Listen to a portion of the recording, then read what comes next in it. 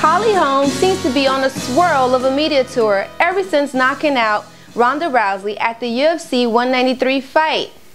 Apparently so much of a swirl it makes it hard to remember names. So this past Saturday in Las Vegas at the Alvarez and Cotto fight, she was able to meet legendary boxers Bernard Hopkins and Oscar De La Hoya, along with Jay-Z and his wife, whom were hosting a VIP party.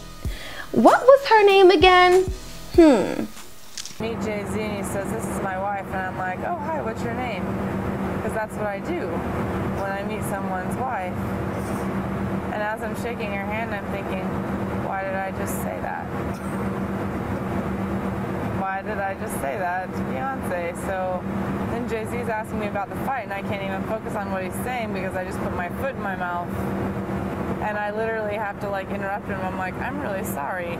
And I go back to Beyonce and I'm like, "Beyonce, like, I can't believe I just did that."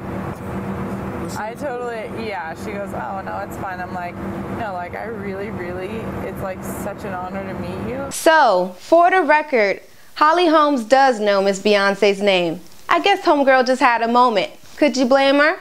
You just got your juice from I Got the Juice TV, and this is your girl, Shantel.